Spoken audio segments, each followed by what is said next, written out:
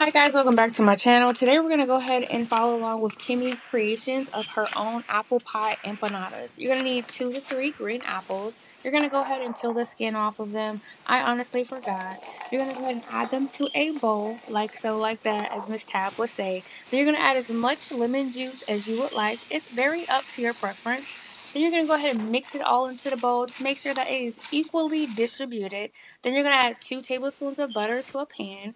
You're going to mix it around in there. And then you're going to add your apples and you're going to let it cook for 2 to 3 minutes. You're going to add a half a cup of brown sugar. And then you're going to add a tablespoon of ground cinnamon. And then you're going to go ahead and cook that again for another 2 to 3 minutes. Now I have braces on, so I like my food and fruits to be really, really soft so I don't break a bracket, because that's $25 a bracket, baby. And I ain't trying to pay it. So you want to make it look like so, like that. Okay? Kimmy added white Hennessy. I don't have that here, baby, so I use sake because I just made ramen. She said add a little bit of nutmeg, so I just add a little bit in there. And then you're going to go ahead and add your vanilla bean. This is so freaking good, even though it's like nasty to eat it by itself. I tried it by itself. I said, ugh.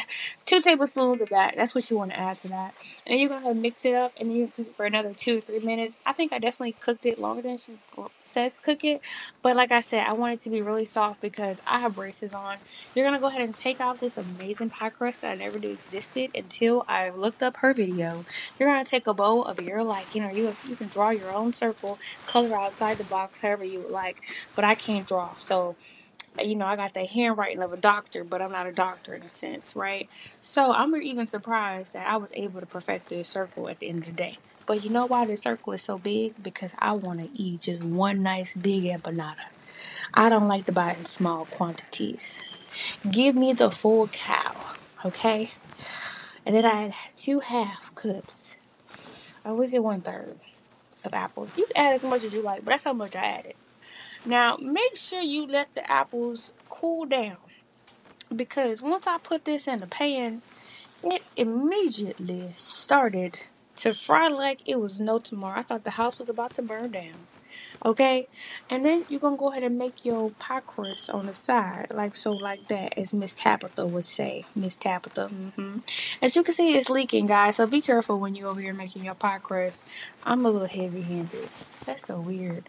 But anyways, I added it to peanut oil because that's what I've been using, right? I'm using that same peanut oil that I used for them pork chops. If you didn't watch the video, baby, go watch it because they was good. Okay, I'm not wasting no oils around here.